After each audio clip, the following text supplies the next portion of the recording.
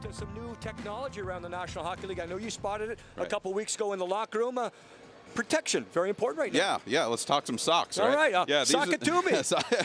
These are the new socks. They're made by a company named Tactics, and some of the Kings have started wearing them. About 5 guys wear them in games so far, a few more in practice giving them a shot. Right. And what you see here on this whole yellow part is Kevlar. It's actually made of Kevlar, and what it's designed to do is prevent the skate cuts that you see, the slashes that take place that have caused so many of the injuries of late in the NHL, those terrible injuries. Achilles tendon is a big one. So this entire yellow part is cut resistant. If you stab it, Darren Granger, the Kings equipment manager, said if you stab it, you might have a problem. But if a skate blade slashes it, it's going to be okay. So this, protects the entire kind of calf area, and like I said, that Achilles tendon.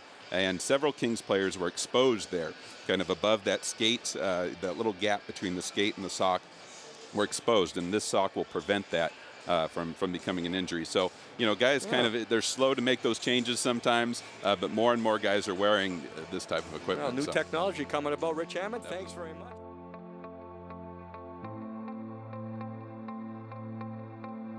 Yensker got cut last year with in the calf. Lang got it this year. Cam Ward, see there? Cam Ward got it. I don't know, an awful lot of guys getting cut this year with it. Now this is a Tactic armored sock, and I think it's pretty good. It's 400 times more powerful than an ordinary sock. It's just resistance. It's not proof anyhow. And look at that, and it's nice and